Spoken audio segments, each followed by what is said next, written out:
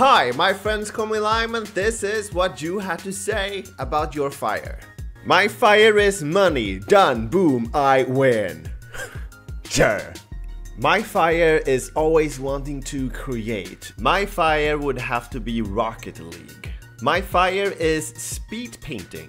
So the word fire can be used in different ways. In this video, I was using the word fire in a very specific way.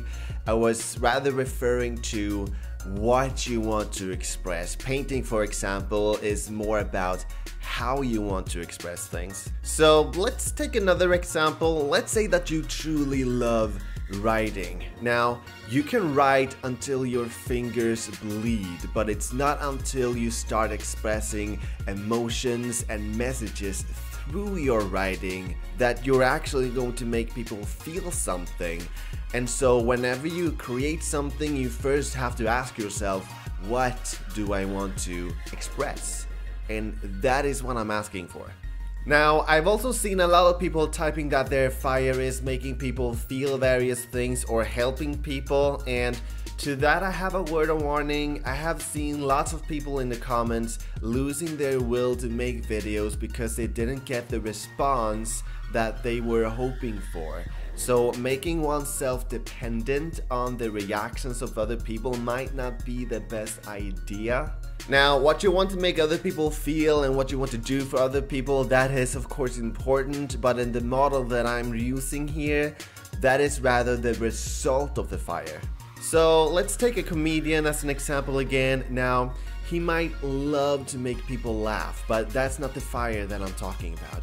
And he might love the art of making people laugh and the art of making jokes, but that's still not the fire that I'm after.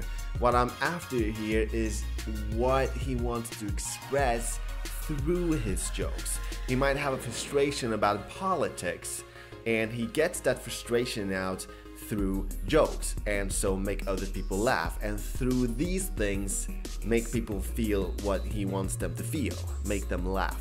So it's rather the result of the fire and the way that he expresses it. Adventures of Me says, I love expressing my enjoyment or dislike for the games I'm playing. If I believe a game is bad, I like to show the stress and suffering I experience having to endure it, but more so, I love to express the enjoyment I get while playing games with amazing stories that I get hooked on.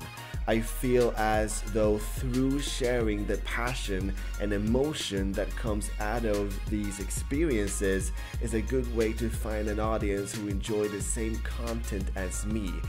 This is exactly what I'm talking about. Sir Poggy says, can't, never, could, do anything. I never actually heard that expression before, but I get exactly what you're saying. Your success is actually heavily dependent on whether you believe that you can make it or not. However, while it's true that can't, never, could do anything, I'm not sure that can always can do everything. Now, people have different talents, and so to me, it's all about picking your battles. I mean, I, for example, struggle to make jokes. That is nothing that comes naturally to me, and since I don't need to make jokes, I see no reason to put months or years of energy into learning this art when I could be focusing on developing my talents.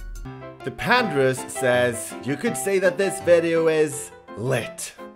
I'm so sorry.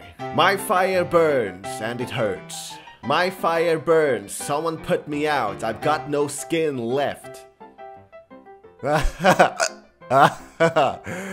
punny. Get out of my comment section. So I hope these responses have been useful. I will see you in the next episode. Thank you for watching. Bye.